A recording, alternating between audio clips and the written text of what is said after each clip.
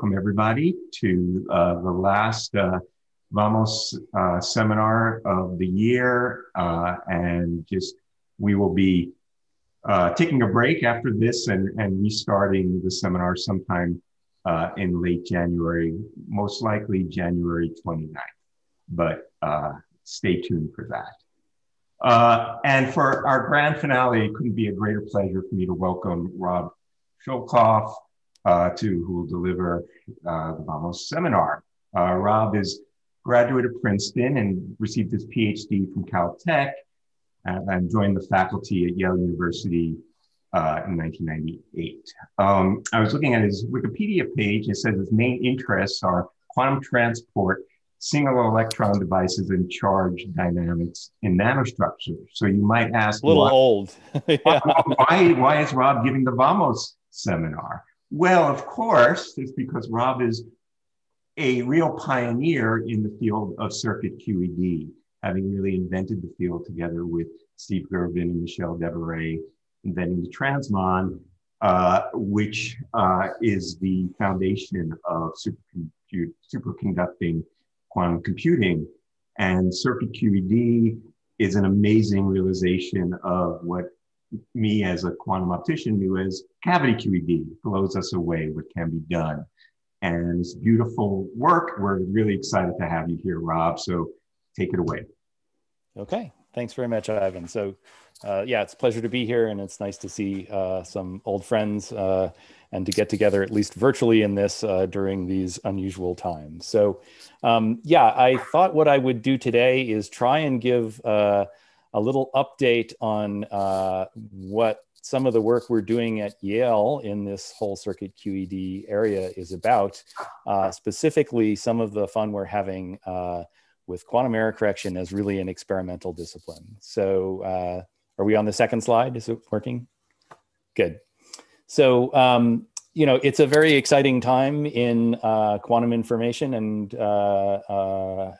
science and all of that. So there's a lot of technology development going on and a lot of excitement about applications coming in the near future on many of these concepts.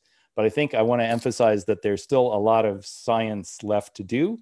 We're not all the way there yet in terms of just being able to build systems and quantum computers. And in particular, you know, one of the really interesting topics in quantum information is, can you make logical qubits? Can you do error correction and have that actually translate into the real world and into eventually making maybe a fault-tolerant computer? But in the meantime, the ideas of how can you craft a system such that engineered dissipation or the right series of measurements actually helps to stabilize a superposition or an entangled state or the like. And I think one of my high-level takeaways is, at least in certain implementations of this with superconducting devices, these ideas of logical qubits, quantum error correcting codes, and how you even make operations with those encoded objects and implement fault tolerance in a limited way that I'll try and explain. These are all like experimentally accessible topics today in the lab. Okay, and so it's not just that like eventually we're going to scale up and do error correction. We like to say here at Yale, we're doing error correction today so that we can make robust quantum systems and eventually enable the world to scale up and make large scale systems. Okay, so to start with, error correction is a pretty interesting science and technical challenge. Okay, and there are several reasons for that. Error correction requires quite complex devices, and most of the kind of best known schemes for error correcting codes require rather large circuits, both in terms of number of elements and number of gates and things. And if you say, well, we'll just make really large scale quantum computers and then hopefully turn on a software layer of error correction, you might end up doing a lot of engineering before you really know what you want to build. The other big problem is that there's overhead. I'll try and explain this in more detail, but when you do error correction and you redundantly encode your information, things are going to get worse before they get better. You need, if you're going to really demonstrate an error correction gadget or some kind of stabilization, quite high performance. You need to keep all the errors low and especially have the right kinds of errors and know your errors. And finally, if you have a large, 15 qubit device or something that is your prototype error correcting gadget, how do you actually know what it's doing or debug it or even figure out if it needs to be dialed a little bit more to the left to work better? Because, the problem of doing state or even process tomography scales exponentially. And so in a, thing with 10 or 15 qubits, you'll just never really be able to wait long enough to get a complete set of measurements to exhaustively characterize it. And so something we've been thinking about and working along on for quite a while is an idea we call hardware efficiency. Let's achieve the sort of germ of quantum error correction and of fault tolerance using the fewest moving parts, as it were, and trying to do as much of the error correction at sort of the hardware level in the Hamiltonian domain, if you like, up ahead of time. Okay, and so the story I want to tell you is, you've maybe heard of these many qubit codes, like the Steen code here, where you have to have ancillas and gates to measure the syndromes and so on, and show you that at least in a partial way, we can replace all of that kind of hardware with a simple microwave cavity, kind of cartooned here, and maybe one ancilla device, a superconducting transmon qubit, or the like, and we can do sort of simplified versions of these error correction experiments today. And so the things I want to tell you, time permitting here, is a little bit about some experiments a couple years ago where we were able to make a error-corrected quantum memory and observe that by, for the first time, making measurements, we could keep a superposition alive longer in the face of even the naturally occurring errors, and get to what I call break even, where we're starting to at least slightly improve the lifetime of the quantum information, which is, of course, a prerequisite for being able to do long-term error correction that really extends the life of computations and things. I want to tell you a little bit how we encode and how we do operations on these bosonic codes, or these cat qubits that are placed inside these microwave resonators, and then show you a little bit of what we call fault-tolerant operations on these to do measurement of the syndrome or parity tracking, and then even to do an operation on a single encoded or error-correctable qubit in a way that prevents the propagation of errors from the ancilla or the physical layer up to the logical layer, which is, I'm going to claim, basically the first essence of a fault-tolerant kind of an experiment.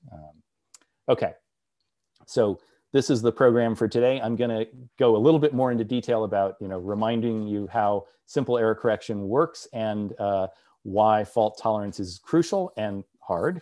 I'll introduce bosonic codes, and then I'll tell you about a couple of these measurements. And we'll stop, I guess, somewhere midway through, and we can take a few questions from the audience. You guys are typing them in the chat, I think, is the protocol.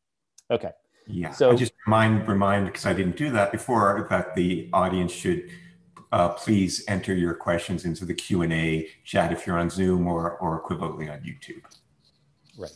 So when you want to build an error correcting device, what are the problems you run into? So you've probably heard, well, just turn on error correction and then everything gets better. Well, there's a lot more to it. So this is the simplest illustration of error correction that I know. Remember, you can't clone a state, so we can't make copies of our qubits, but we are allowed in quantum mechanics to encode, let's say, a superposition, a single bit of quantum information as some superposition of two logical states that might be, let's say, these GHZ states, or 3 qubits in the entangled state 0, 0, 0, or 1, 1, 1. So we're putting a 2-dimensional qubit worth of Hilbert space in a much bigger, 8-dimensional here Hilbert space.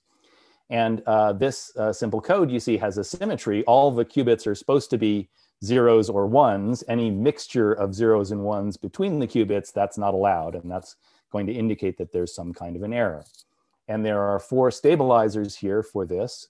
We need to measure basically whether the qubits still agree or still point in the same directions. That is, are things like the parity Z1, Z2, or Z1, Z3. Of course, the parity Z2, Z3 is redundant.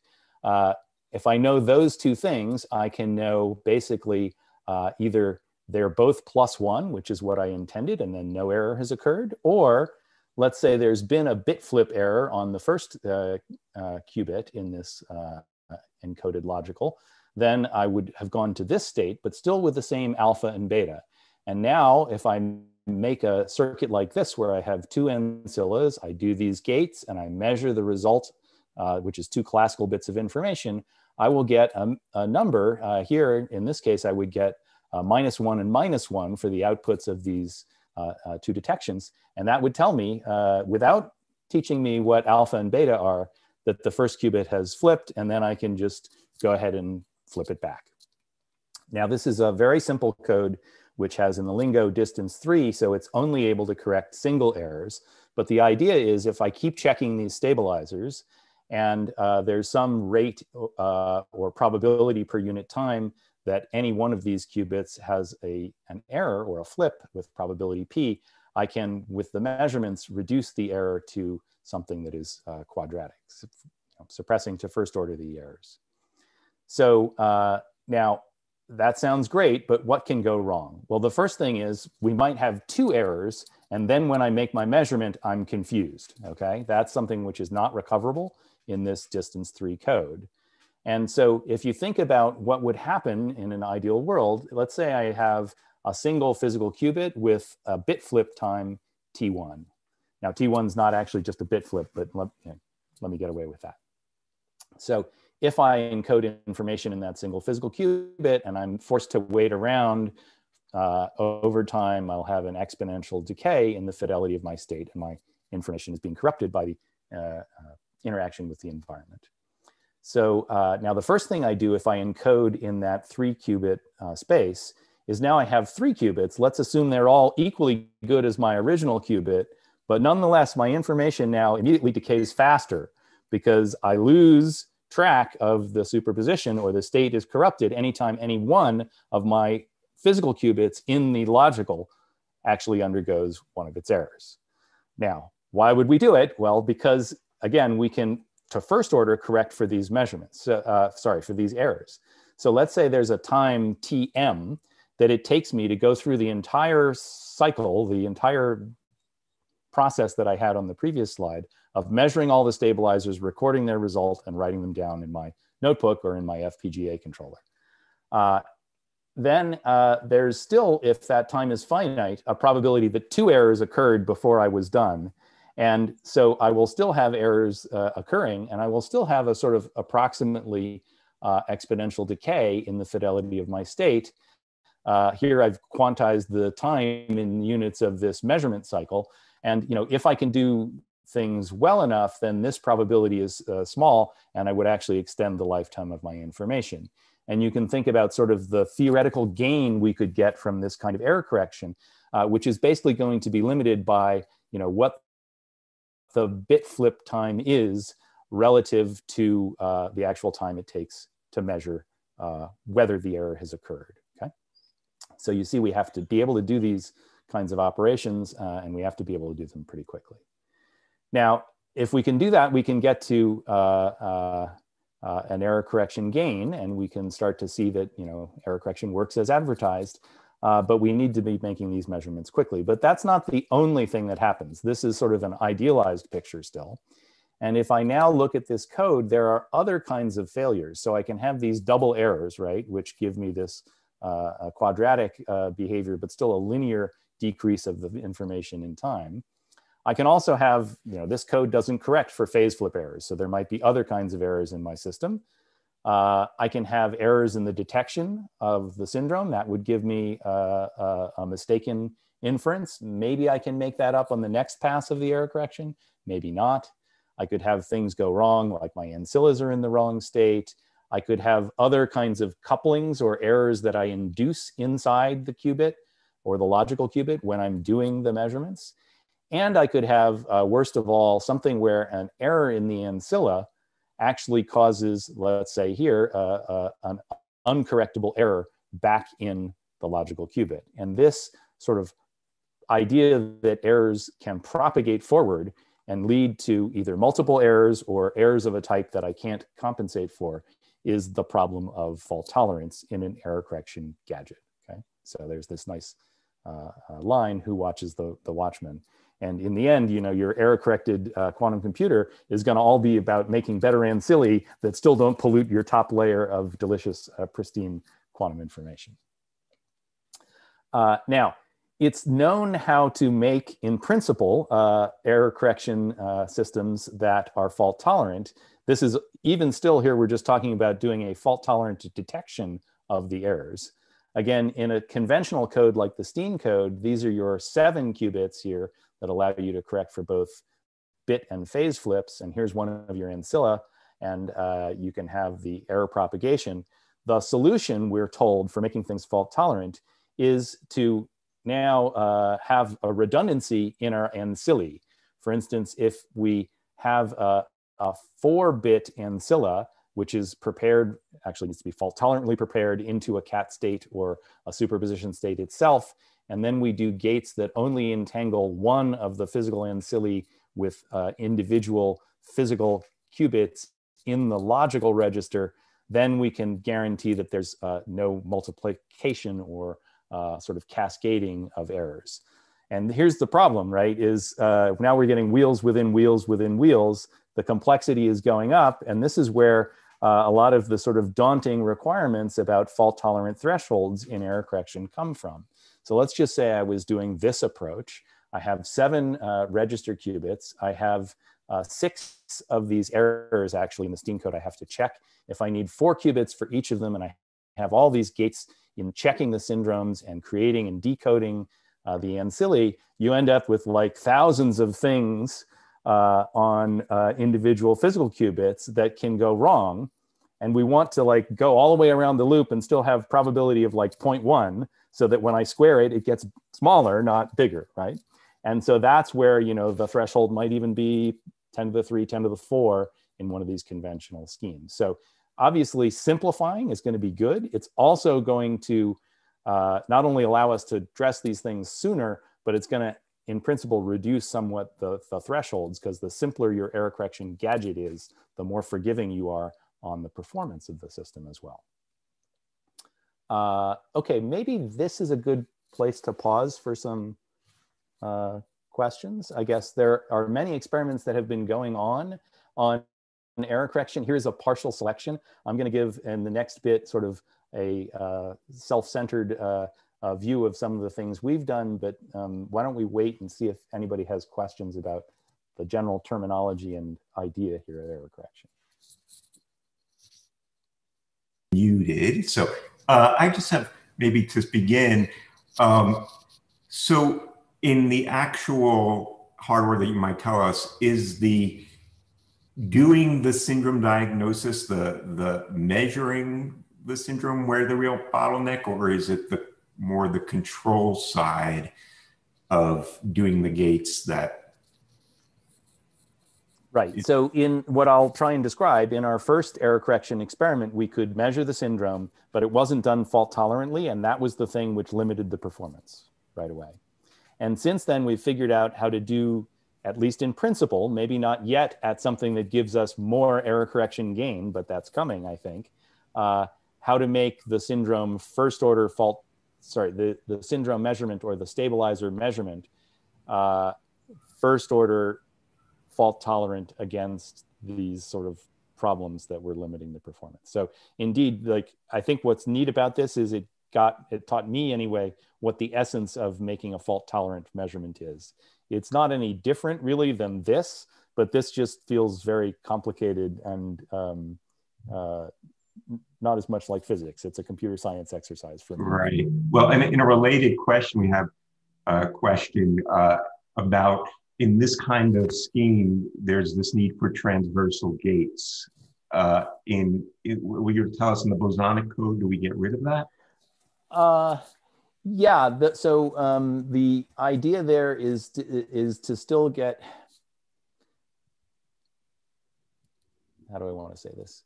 I think transversal is a particular name given to the idea that we want the spaces to divide and errors in the ancilla space not to propagate or multiply in the logical space, which is how you do it in this sort of everything's a 2-level system picture. And what actually Liang, Liang Zhang calls this is actually path-independent gates. You want something where the if an error occurs, the gate or the operation or the thing you're measuring gives you still some known result. As long as it takes you to the right, something you can recover from, then you're okay. Which is equivalent to saying, well, this one error here, if it happens, is recoverable in the next pass in the, let's say, the Steam code. Very good. So okay. We have a kind of just a fundamental question of understanding about error correction. Does the error correction only correct Clifford gates?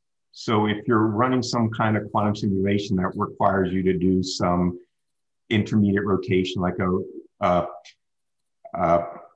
by some angle, how do you correct those mistakes? Okay, that's a good question. Maybe go back to this one for a minute. There's maybe two things I can try and address there. So this code allows you in principle to make any superposition of 0 logical and 1 logical and any manipulation on it as well. And it still satisfies the properties that the stabilizers should be, you know, one of these specific combinations depending on whether an error has occurred or not. So you're not restricted in the gates you can do on the logical. Now, maybe the question though is asking a little bit, can I only correct a thing like a Clifford gate, which is an X gate? And the interesting thing here about error correction, you might say, well, what if I rotate by 10 degrees around X instead of a pi flip? Well, in quantum mechanics, we should understand that as some probability that I didn't rotate and that I did rotate all the way by pi. And actually, what the act of measuring the stabilizer does is it forces the system to choose. So small errors or continuous evolutions that are undesirable are, if you like, kind of projected into happening or not happening, and then they're not anymore an unknown evolution of your state. They're just nothing happened, or specifically this discrete error happened. And then you can compensate for those. So it's kind of, like the projection makes the error jump and decide whether it's actually happened or not. And so in some loose sense, sometimes you'll say, well, it's the active error correction that makes quantum evolution and a quantum computer digital in a way. Right. Excellent. Some people would not like that last statement. That's a bit too loose, but it's I like it. Sometimes helpful. So we have more questions, but I think we're going to save some for the end. Maybe, yeah. Let's see. I'm not sure how long this is going to run, so we'll try and keep it moving along. So, yeah, I think so. There's many experiments being done here in a variety of different platforms. But now I'm going to specialize and tell you about how we use cat codes or bosonic codes and reach break even. So the first sort of interesting thing here is to say, well, we could encode information in a qubit, a 2-level system, or for doing the repetition code or the Steam code or whatever in a larger Hilbert space, which is always built out of a collection of 2-level systems. There is another alternative though, which is I can use a continuous variable system like an oscillator, and I can then have multiple states and a larger Hilbert space, and I can also redundantly encode information in these. And the first, of these bosonic codes is known as the GKP code after Gottesman, Kitaev, and Preskel.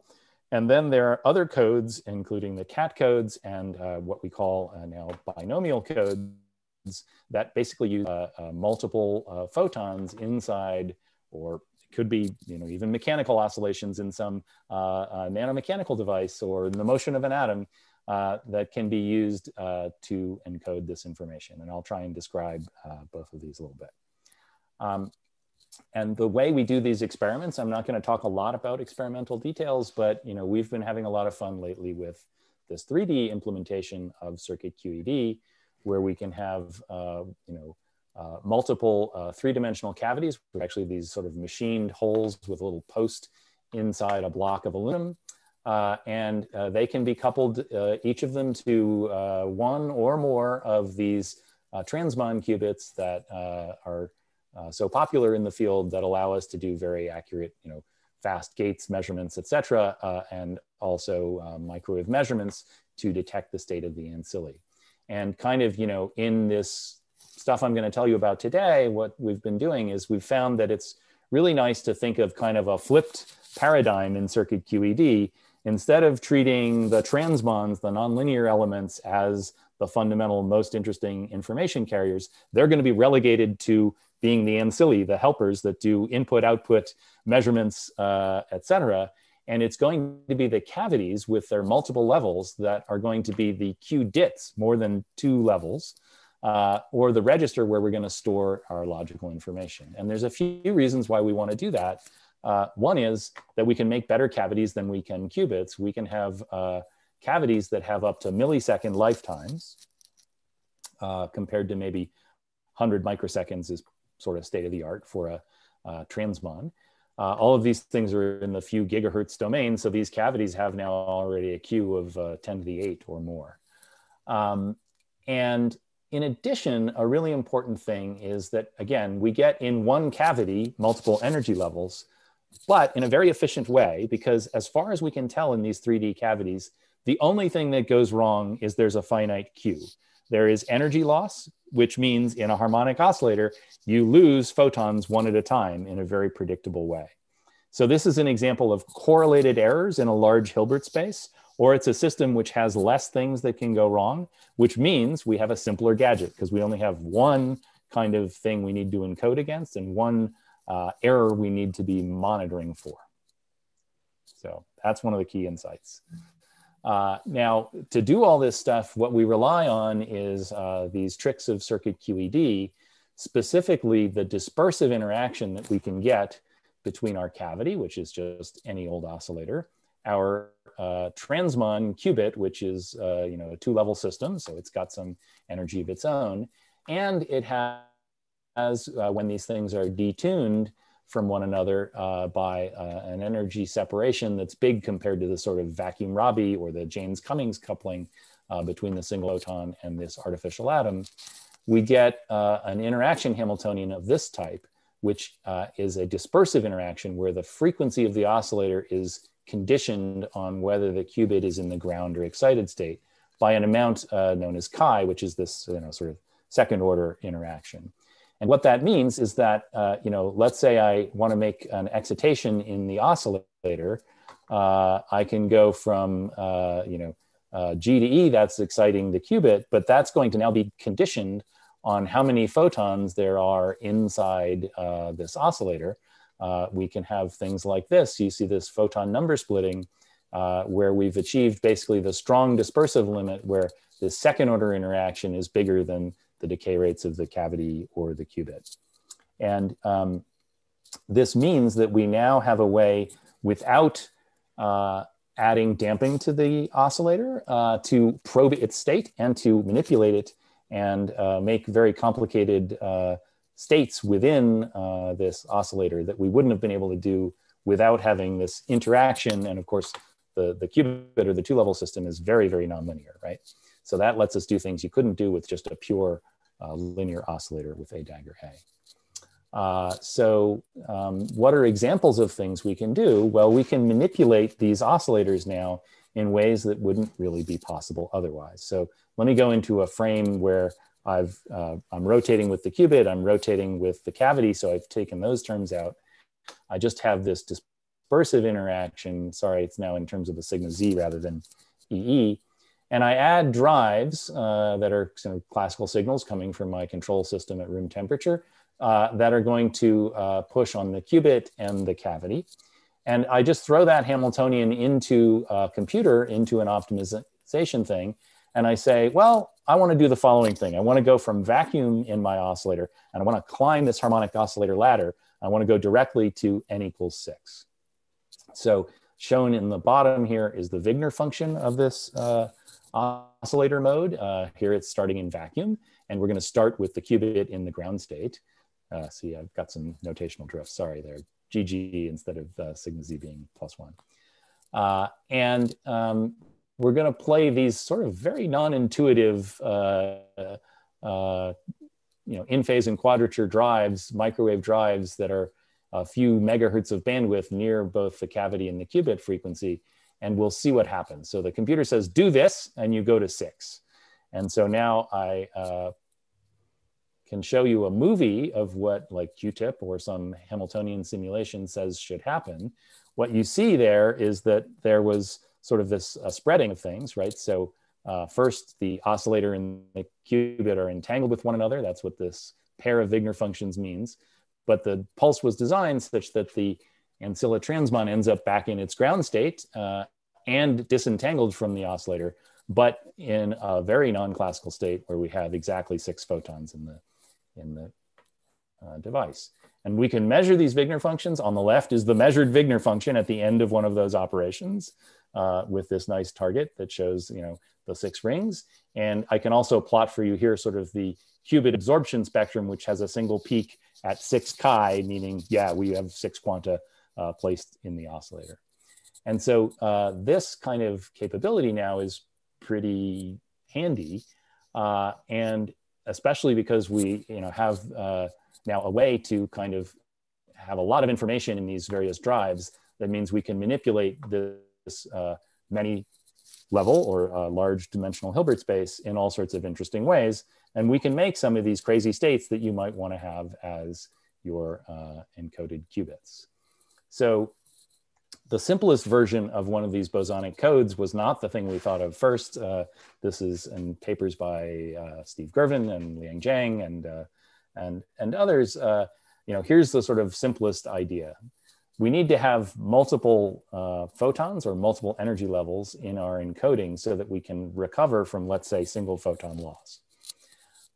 So the idea is as follows. We're going to use 2 orthogonal states as our 0 logical and our 1 logical. So 1 logical is just n equals 2. The 0 logical is the even superposition of vacuum and n equals 4. Now, a couple of things about this. First of all, both 0 and 1 of the logicals have only even photon numbers in them. Second, they both have the same average photon number. These are both important. And then I can, in principle, make any superposition of these 2 funny non-classical states like this or this, and they correspond to an X or a Y in the 2-dimensional space of my encoded qubit. Now, why do I want to do this with even photon numbers? Well, it doesn't really matter whether it's even or odd, but it has a definite parity.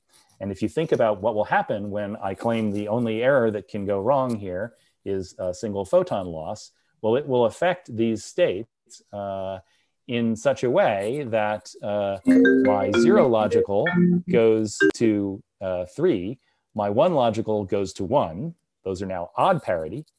And in fact, a superposition of 0 and 1 logical goes to the corresponding superposition of 0 and 1 in this error space. And this is sort of one of the basic criteria requirements for quantum error correction. When an error happens, it has to take you to another space. You have to be able to detect that that error has happened, and it has to not manipulate the state in some unknown way. Okay? And so this is something now which in principle you can measure the photon number parity and actually correct for things. Okay, let's see, there's a few things in the chat. I don't know if I should try to look at those. Let's just press forward. It's good. Okay, so now you'd say, well, all right, why do I want to encode in that crazy thing? Can I even manipulate? Well, part of this GRAPE or optimal control designed pulses, again, they give us completely arbitrary control over these things. So we can even do stuff like encode in one part of the logical space and do, the equivalent of a 90-degree rotation around X and Y and anything we want here. And so we've done in previous experiments things where we built, let's say, all the Cliffords. We could also do things like the T-gate, which is a non-Clifford operation on this logically encoded thing, again, using the combination of drives on the transmon and the cavity, and they work pretty well. And actually the dominant error, this is sort of foreshadowing, is actually the decoherence of the transmon that goes with it, because it has both bit flips and phase flips that can still mess you up when you're doing one of these optimal control pulses. So we can encode this information. we can manipulate it, but now can we error correct it? And in the first error correction experiment, we actually used a different form, but a similar idea of one of these bosonic codes. This is the so-called cat code. If you think of a Schrodinger cat, which is the superposition of alpha and minus alpha, that when you have the symmetric superposition has also just even photon numbers. And let's say the symmetric cat, which is a p state rather than the superposition of two x states in the other quadrature, this is an approximately orthogonal state. And I can make sort of these 4-component cats, which will be also my 0 and 1 logical encoding. And so in this case, it's a little bit different because we're not doing 4 goes to 3 and so on. But the way this works is if I encode in, let's say, an even parity cat, and I wait some amount of time, then I might have a photon jump. It will change. Do you see here the Wigner function, which is at 0, just the parity of the photon number, changed from red to blue. That's the signal that I might have undergone a jump. And the information has been transformed in some way. If I have another jump, I go back to odd, and of course, even odd. And in this cat code, the advantage here is that you just need to know how many jumps have occurred, mod 4, and you know what the state will have undergone in the presence of these jumps. Now you may say, where's the decoherence? In the cat code picture, what happens is when there isn't a jump, we become slowly more and more confident that there must never have been any photons in the cavity, and we slowly shrink back toward the vacuum. And so I have to either like re-encode or inflate the cats in some way. I will have a different form of loss of information. But if I start with big enough cats, and in this experiment, we don't need to worry about the actual shrinking or real photon loss, just about the noisy single photon jumps, which is a little weird, but trust me, it's quantum optics. Okay. So long story short, if you didn't follow all of that, we need to correct for photon loss by measuring photon number parity. And I already told you that we have this lovely thing where the transmon ancilla that we can manipulate and measure really well is coupled and can entangle with our bosonic mode. It has this dispersive interaction, and it turns out that that dispersive interaction is like hardware pre-encoded as the most efficient parity measuring gadget. Because it is a thing where, if you like, we impart a frequency shift or a phase onto the transmon that is dependent on the photon number. So let me walk you through how this is going to work. I'm going to show an example here where we imagine that we start with just a coherent state, which has no definite parity, and the transmon in the ground state. And here's how we can measure the parity. We just do a simple Ramsey experiment. So if you do a pi/2 pulse, the transmon ends up on the equator. So this is now the Bloch sphere of the transmon ancilla. If we wait after that pi/2 pulse, the dispersive interaction means that the frequency of the qubit is increasing linearly by n chi for each photon, and the phase evolves more rapidly on the equator for each of those Fock states. And after a certain amount of time, corresponding to pi/chi, which typically for us is a few hundred nanoseconds, you can arrange to have the following, where depending on whether the state is even or odd, the transmon will be pointing along plus x or minus x. And then if you just do a pi/2 pulse again at that point in time, you will actually now have mapped the even states onto, let's say, a flip of the transmon, and the odd states onto the transmon still being in its ground state. And with this, you can make a projective measurement of the photon number parity. We did this, and we used it to create, by measuring the parity, Schrodinger cats out of coherent states. But it's also a way you can measure the parity once you have one of these bosonically encoded cats. And so here's an experiment that was done a few years ago now by Leon Sun and Andrei Petrenko and others in our lab, where we created a coherent state, and we made measurement every few hundred nanoseconds of the photon number parity, and we could observe this kind of purple trajectory, which is the jumps of this quantum system as it relaxed back to the vacuum. Here it's in vacuum in the end, and there are no more any jumps. What's different about this than other quantum jump experiments is this is jumps of a quantity, a binary valued quantity in a larger Hilbert space, or it's the real-time tracking of this stabilizer or this error detection variable, which is the photon number parity. And what we could do is measure that in a time of a microsecond or less. With our long-lived microwave cavities, the jumps occur relatively slowly. And so we could get this with pretty high measurement accuracy and with very high what I call QND-ness. There's almost no probability that we could measure that asking the photon number parity causes a photon to be lost. So this is really like a very important thing. Now you have a way to track in a measurement time that's much shorter than the typical time between errors when an error may have occurred. So now to put this all together, what we did is the following. And if you recall back to my description of some of the challenges of error correction, one of the things is it might usually not be possible to actually watch the error correction gadget as it goes. In this hardware efficient scheme, we could actually sort according to error trajectories and do full tomography of both the logical qubit and all the ancilli and see, sort of shot by shot what happens. I call this the debugger view. This is actually, measuring everything that happens. So here we encode some superposition with an even parity. We can make a measurement. We can take a snapshot of this. We can say, oh, the controller has decided that there has been an error. If we pause the operation of the routine there and we look, indeed, you find the opposite color. So the parity is switched from even to odd. If the controller says there's no error, indeed, it looks like there's still even parity.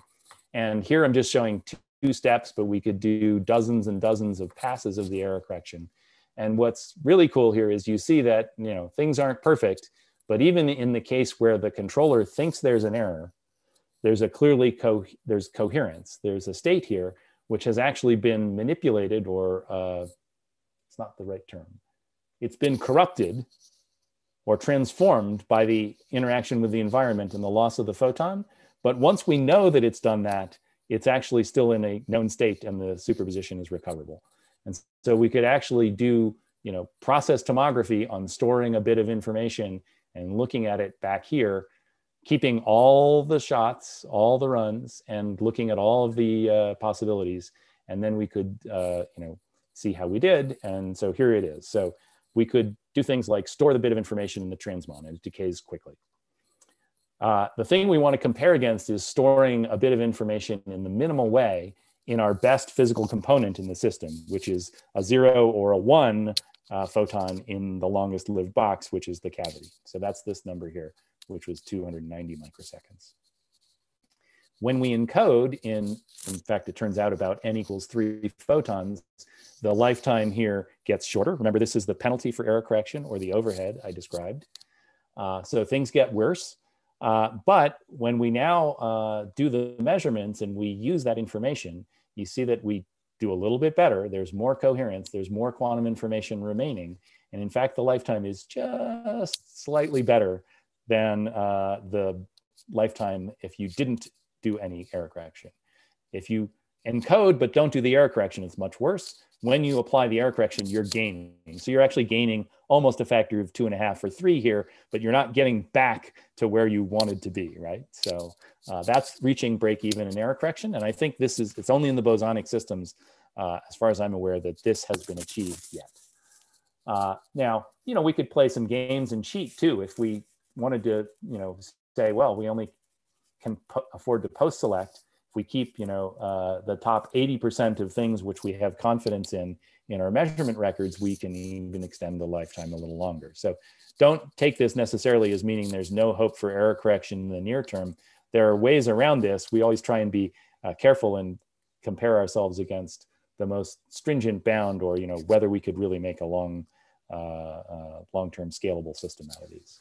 Let's see, how are we doing on time? We're okay.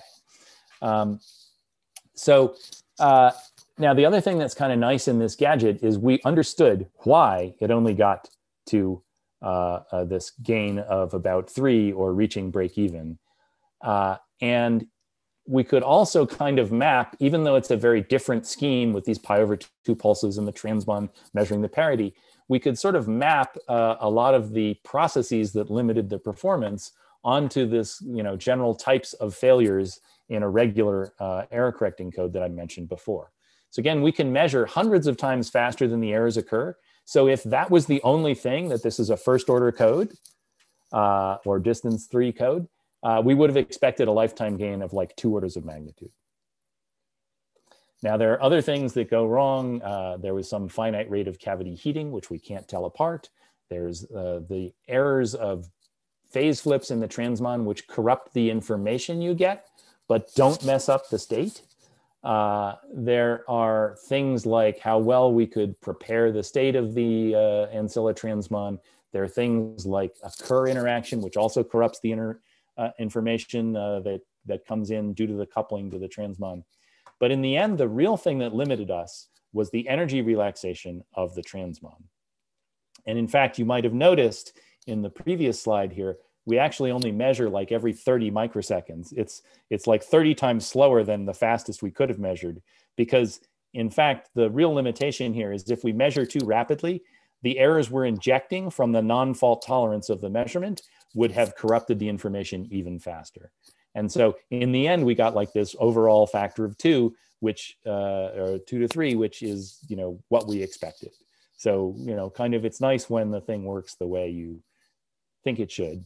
And it points to what we need to do, which is we need to suppress this mechanism, which is the analog of forward propagation or non-fault tolerance. And let's see, that's the thing I want to try and explain in the last few minutes here of the talk. We pause here and see if there are any questions. Why don't we just push on, because I think we're going to get to the end, and then we'll... So let me just show how this affects you. This is a kind of a cartoon of this Ramsey experiment to measure the parity. And the thing that can happen here is if the transmon undergoes an energy relaxation event, then basically, again, the cavity frequency shifts abruptly, and it introduces this kind of scrambling of the Wigner functions. So if there's a relaxation of the transmon anytime during the parity measurement, then I introduce a kind of dephasing, which will completely scramble my cat. And that's an error which is not correctable. It's not of the type that our code is designed for, and that's a big problem, right? And so this is why I say it's kind of non-fault tolerance. Now, I probably won't have time to go into all the details, but again, we know how to make it fault tolerant in the qubit picture. It's by making stuff a lot more complicated. And the question here is, can we do this in our kind of physics, Hamiltonian engineering way that is more efficient and doesn't introduce nearly as much complexity? And the answer is yes. So here's the thing. We're entangling, that's what this little figure 8 is supposed to show, our transmon with the cavity state during the measurement. And it's using this fact that the cavity frequency and the qubit frequency are conditioned one on the other by this amount chi. So here's how we can make the parity measurement first order fault tolerant against qubit relaxation. We need to introduce a larger Hilbert space for our ancilla or our measurement. But we only need to add one more energy level. This is similar to what the theorists now tell us about bosonic codes. You can add, in principle, one more energy level in your oscillator and correct one additional error if you know what it is. So we're going to use not the superpositions of G and the first excited state of the transmon, but the second excited state of the transmon. This is, again, going beyond the two-level system or pure qubit picture of quantum information. And that pair of states, if I entangle them with the cavity, and I have a dispersive interaction, can do the same kind of Ramsey detection and tell me whether the parity is even or odd. And if I can arrange, which is not natural in the transmon, that the dispersive shift to the cavity in the F state and in the E state are the same, they're both plus chi, and both different than the ground state, then I can have a very special thing where if the transmon during the parity measurement is in this excited state, and it's 50-50, and it falls to the E state, we have one energy relaxation event in our ancilla, then still the cavity frequency is unchanged. And that means that I won't introduce an error, but it requires this sort of interchangeability of the E and the F states from the point of view of the cavity. And the way we do this is like an atomic physics trick. We use actually the fact that there are H levels in the E, F, G, H in the transmon, and we put a bunch of lasers on. No, they're microwave drives, and we dress these E and F states in just the right way to build a tunable dispersive coupling, and we can have a particular point in the power and detuning of these drives that should give us, let's say here, a matching of the dispersive shift on the G and the E state. Let's do that first. Then the T2 of our cavity, which was ordinarily limited by the heating of the transmon, sort of the reverse thing. If it jumps up, it changes the frequency. We can see that we can sort of turn off the dispersive interaction and enhance the dephasing time of the cavity. We can sort of make it transparent in the sense that errors in the transmon now don't affect the oscillator. And that is matching the GE levels. We could do such a way where we turn on and off with the RF to match the chi's in G and E, or match the chi's in G and F, and use superpositions of G and F to do this Ramsey mapping and Ramsey experiment and map the parity. And we could detect the parity with decent fidelity, not quite as good. This is a more complicated thing than in the regular transmon experiments. And we could look at sort of how the cavity state evolves as we make these measurements. And here we're not actually yet doing all the error correction and extending lifetime, but we can show that our measurement is less perturbing on the cat code or on our cavity and its encoding. And what we're quoting here is sort of a dimensionless number, which is like we can measure 5 times as often before we, on average, introduce an error. So this is like a kind of a gain, which is slightly more than 1. I mean, you would want this fault tolerance gain to be really, really big and the like, but this is a way that we can now prevent these kind of errors from propagating up into the transmon. So let's see, you guys tell me, should we do one more thing here, which is being able to drive a gate? Or should we sort of try and wrap up here and give them a few minutes to ask questions?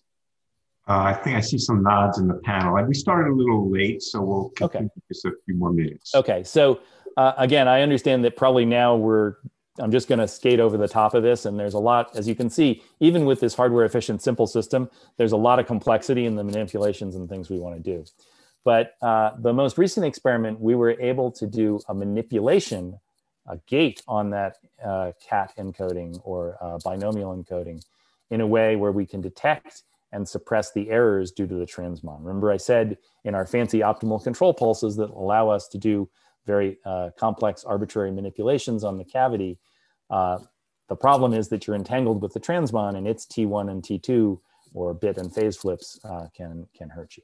So for example, a thing we can do that's a little simpler than the OCT or grape optimal control things is just an operation like this, which is a sort of type of precession or Rabi flopping in the logical space of this 0 plus 4, 2 space.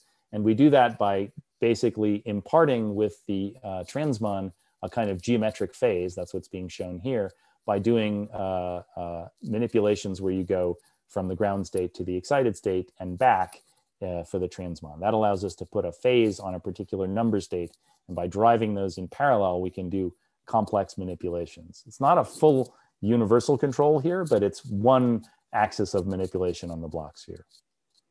And to make it insensitive to transmon errors, we followed a proposal by Liang Jiang, who's now moved to Chicago, and one of his postdocs, Wenlong Ma, to make it fault tolerant, or what we also sometimes call an error transparent gate. So, or path independent gate, excuse me. So again, we're going to use the G, E, and F levels. So it's, again, fruit of this same tree. We're going to, there's the dispersive shift. So there's a unique transition to go from G to F, depending on whether there's 0, 2, or 4 photons in the cavity. And we'll do a kind of 2-photon Raman thing here to go virtually, because you need that for the selection rules. And we'll be able to drive those things separately. And we're going to do the same trick at the same time, where we match the chi's of F and E. And now, if you think about it, there's a very interesting thing. Again, this is sort of showing the informatic optimization or something. We want to do the gate on the cavity. There are 3 things we need to know. Did it work?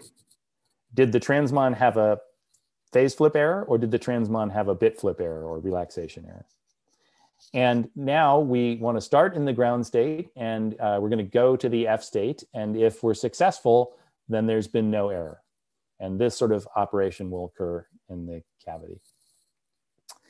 If there's a relaxation event, we'll fall from F to E. And at the end, if we detect that we're in the E state of the transmon, then we'll know that a decay happened. But it turns out the gate is successful, plus there's some small deterministic rotation we can make up for. And in addition, there might have been a dephasing event. It turns out that if you have dephasing, you wind up back in the ground state. That's fine. It also turns out, this is kind of amazing when we wrote it down, that you've done nothing to the cavity. It's a different gate, but it's a known unitary you've imparted on the gate. And if we want to then make it a deterministic gate, we just say, if you measure G, repeat until success. And so we're going to do this manipulation. We're going to rotate in the encoded space of the qubit, of the logical qubit. We're going to detect after each gate the state of the transmon. And we're going to do randomized benchmarking on that. Interleaved randomized benchmarking with other Cliffords on the logical qubit in between.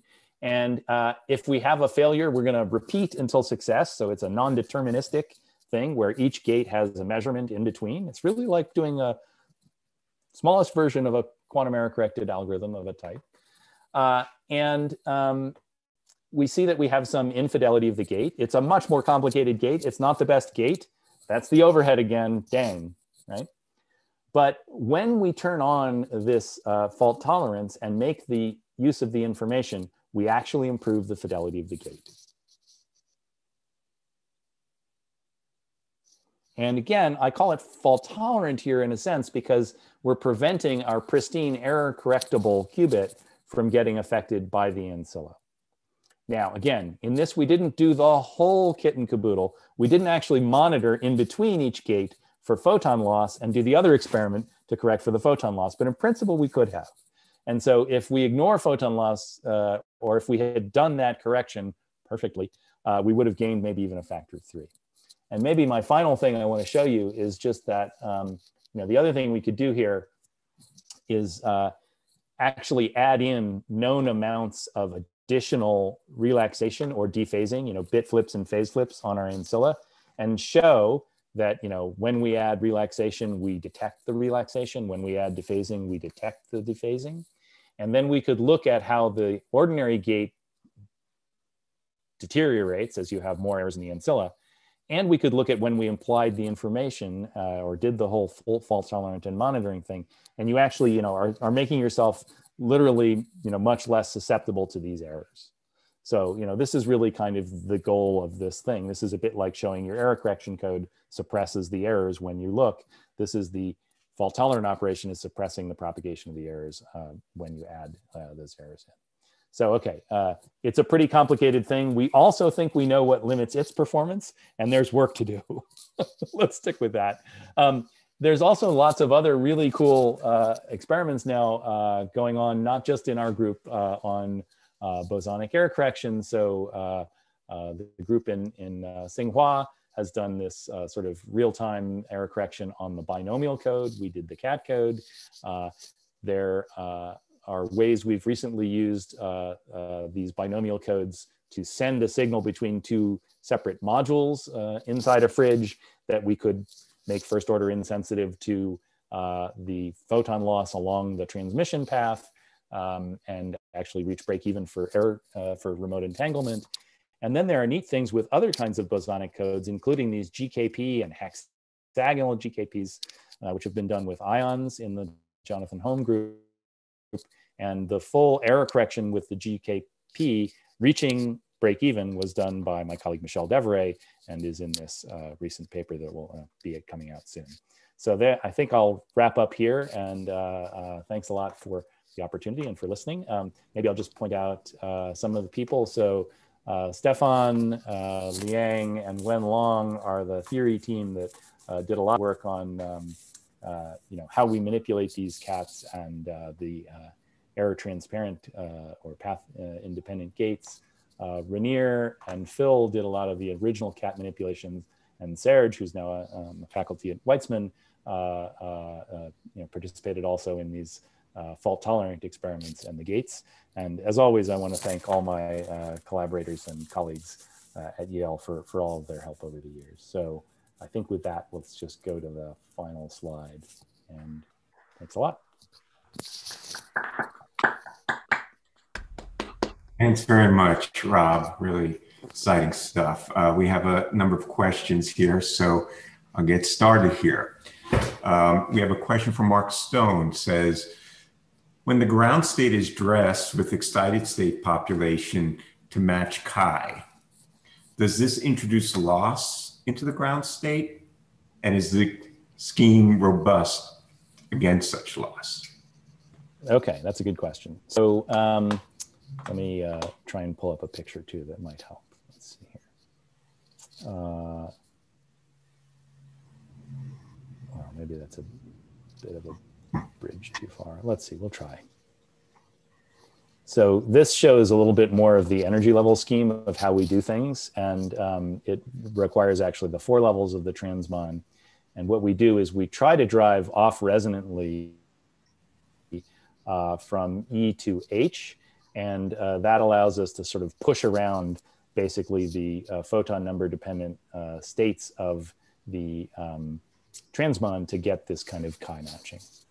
So in principle, we shouldn't have needed to degrade anything, but in fact, there are 2 things that go wrong. So first of all, it's not just relaxation of the transmon, but there is in everybody's superconducting qubits an unknown reason why they sometimes heat up, even though we're at a temperature much, much less than h bar omega. So sometimes they just heat, and like if we're here, we can just heat from E to F, and that's something which confuses us and is a failure mode. The other thing that we're doing here is we have to drive off resonantly to this H state, which also has its own dephasing and relaxation. And so indeed, we do introduce a little bit of additional photon loss in the cavity due to this driving or dressing process, which in principle isn't terrible, because again, that's a thing you're already saying you want to correct for.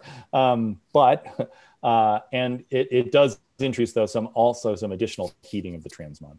So yeah, no Hamiltonian is perfect, and these tricks have a cost associated with them. So. Very good. All right, we have a question from Monica Schuyler-Smith, who asks, what sets the optimal cat size to use in the cat code? If you could perform the parity measurement faster, would you win anything by having a larger cat? Or does it just need to be large enough to make the logical qubits near orthogonal? And how close you have to be near orthogonal? Right. Yeah, so it's a good question. I mean, we found in this experiment that there was kind of an optimum actually at about sort of n bar equals 3 of the cat. And the reason for that is if you make the cat bigger, your states get more and more orthogonal, right? And so the code is better. But of course, you're having a bigger overhead, or the first photon loss, of course, is happening at n bar kappa, a faster and faster rate. And so what we kind of did for this optimum was, we said, well, we want to be able to track it for a little while. It's going to shrink, and we lose some information from the overlap of the coherent states, but let's just keep that small enough and trade that against the photon loss. So I don't know that a bigger cat is really that much more desirable. You win like very rapidly, exponentially in distance in the cat. You can sort of think of that as like the distance in regular codes. So it's a good question. And actually, I think what we've also really learned over the last few years is that the GKPs are even better than the cats. They're more efficient. It's just even more complicated to make them and manipulate them and stuff, but we're getting there. All right. Adam Kaufman asked, how small scalable can the 3D cavities be? Is there a prospect for tinier oscillators with similar photon lifetimes? There is. We've been investigating both the decoherence in these devices and better ways to make them for a long time. The picture evolves, but at the present, we actually don't even really know what limits the lifetime of these things. And it should be, maybe this is also an important thing to say, like these 3D cavities and also the transmons, like their lifetime should be 1 million years at these temperatures. Really. We have made, for example, microwave cavities either out of strip lines or out of three-dimensional structures that are made by etching into wafers, coating, and bonding. They're a little bit more compact as a cavity, and they're more sensitive to materials imperfections and things, but we've been able to get Qs up to like 300 million in those, or lifetimes of maybe 5 milliseconds. That's the work of Chen Yulei, one of the postdocs in my group, and the team. We also have other ways of maybe miniaturizing these things and making them more manufacturable that maybe you'll hear about in another few months or a year. The size, though, isn't a problem. The size of a quantum system like this, or the difficulty in making a larger, more complicated one, is not about the volume. In the fridges in our labs, we can have a cubic meter of payload. This thing looks big, but it's sort of this size. And actually, the reason it's this big is to get all the connectors and access ports on it. So I don't know if you've seen even the chip-based ones. Sometimes people show you the chip with lots and lots of stuff. But of course, it's the fan out of getting all the wires in and out that's really the expensive, bulky thing that takes up all the dang space in the Dill fridge. So we have a position paper sort of, or a concept paper about this saying, like, it's just fine to build a 3D thing. The cavities themselves are about a cc at our frequency. So you can fit 1 million of them in a cubic meter payload at a single fridge. But it's not going to take 1 million of them. It'll be not that hard. Still hard, not that hard.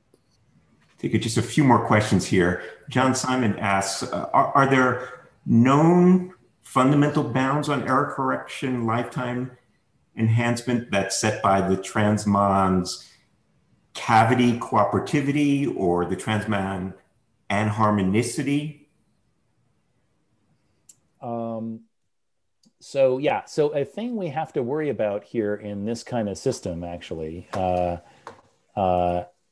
because the 3D cavities are so long-lived, the Purcell effect, which is an atom can be limited in its lifetime, not intrinsically, but by like the fact that it's coupled to some continuum or to a cavity mode that can decay. We talk about the reverse Purcell effect, which is that there is some hybridization, even though you're in the dispersive limit, between the cavities and the qubit. And so the cavity acquires a little dissipation from the Josephson junction or the chip.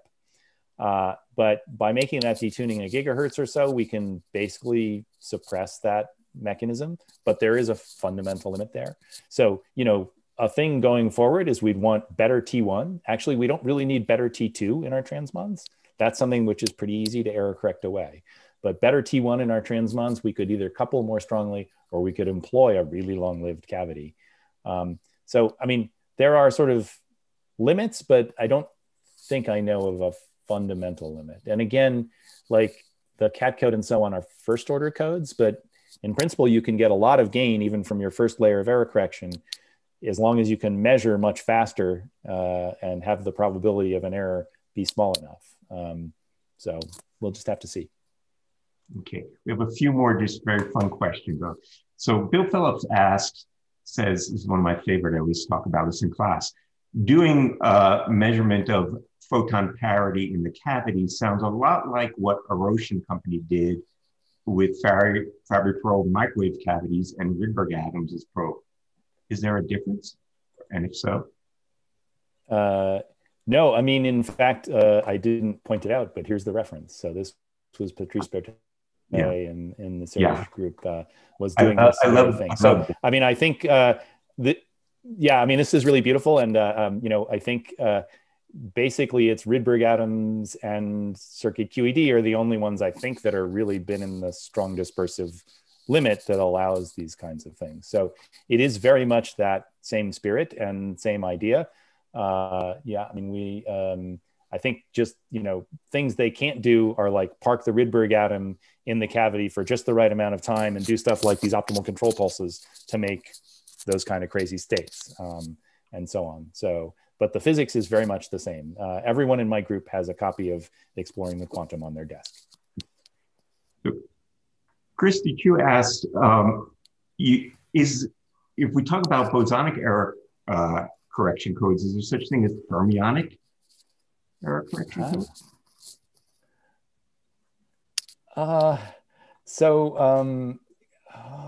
That's a good question. I guess I mean, an interesting thing, right, is that even qubits in regular quantum computers are not actually fermions. They're just two-level systems. So I think, yeah, maybe qubit code versus bosonic is not the ideal terminology, although I think it's kind of set now. It's really two-level versus n-level codes or something like that. But I guess the thing we've really been finding is that having a multi-level system, even if it's basically just a harmonic oscillator ladder, is actually a pretty handy thing if you have these other capabilities and knobs at your disposal. All right. Now, it's always been the tradition of Bonos that Bill Phillips asks the first question, but I'm just flipping his head and he's going to ask the last question of the year. We miss his green laser pointer on my slide. All right. Yeah. Well, so here's the question. Given all that you have learned, what are the chances of having an immortal qubit in my lifetime, and then parenthetically in yours? Oh, gosh. Well, I hope we are both here. I think it's for sure. And, you know, I mean, maybe also the point is we'll never have an immortal qubit, right? I mean, as long as you have any finite level of error correction, you know, you're always going to have some probability of loss and leakage. But seeing that there's real gain here, and I think also seeing that we have computations we can run where at least some of the parts have some forms of error correction and it yields some actual computational benefit, I think that's coming before too long. Excellent. All right. Well, on that happy note, let's thank Rob again. Thanks a lot. It's a pleasure. We have someone maybe in the chat box, if someone put the, all right. So we have the post-seminar discussion room. We encourage particularly students and postdocs to join us and anyone else who wants to be there.